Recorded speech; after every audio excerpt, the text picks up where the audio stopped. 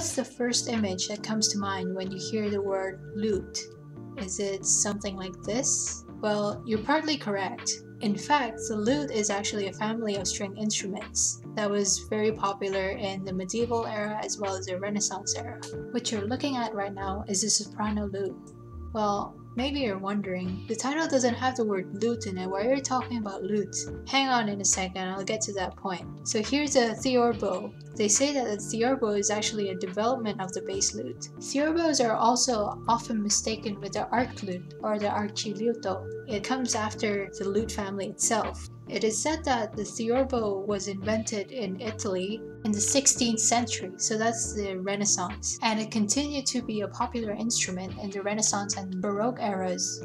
Before it was called the theorbo or tiorba in Italian, it was actually called the chitarro, which sounds quite similar to the modern guitar. In fact, the word theorbo is actually the English form of the name because it was very popular in England too. Theorbos actually have no set size or number of strings, but what they have in common is that they're very large because they have very long bass strings, also called the diapasons. The number of courses range from 12 to 16. A course is a row of string or strings that have the same note. If you look at a typical lute carefully, you'll see that each course has 2 strings. These differences are regional as well. For example, the German, French, Italian, and English theorbos are all different. The difference between a theorbo and a bass lute is that theorbo has more strings, so it can accommodate a wider range of notes. As a result, you can play it with an orchestra, or as they say, consorts at that time, or you can play solo. Along with the harpsichord and the viola da gamba,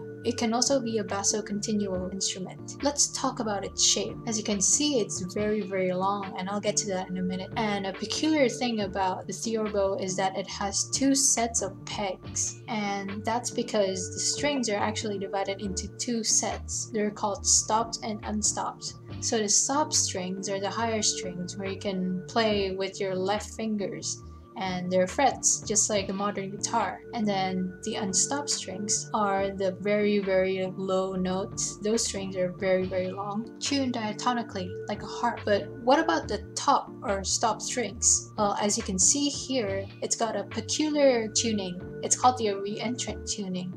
And the reason why it is because if you raise the upper 2 strings an octave up, it will actually break. There are actually multiple kinds of tunings because not all theorbos have the same number of strings. There are 2 commonly used tunings called the G tuning and the A tuning. You can look them up here. You hold it kind of like a normal classical guitar, but instead of your leg propping it up, there's actually a strap behind it. The body is similar to a typical lute. It's got very ornate engravings on the sound holes. It's either 3 or 1. The body is egg-shaped and the backside has stripes on it, like a sunflower seed. The strings were historically made of gut, just like other string instruments at the time. Although today, and they're still making theorbos today, believe it or not, we use nylon or steel strings. So why is it so long? Well, physics. As you can see here, a way to decrease the frequency of the string is to increase the length. They really need to get that very bassy sound. Anyone who's got their hands on one can play it,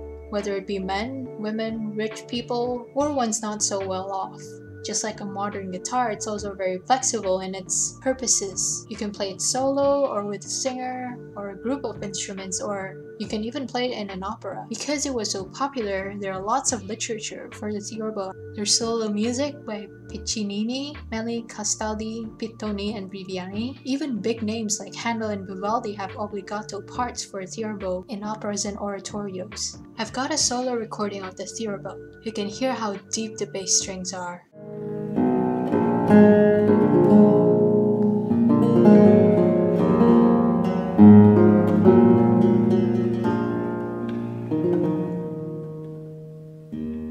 It's hard to find a group recording with the theorbo nowadays, but I've managed to find one by the University of Sydney.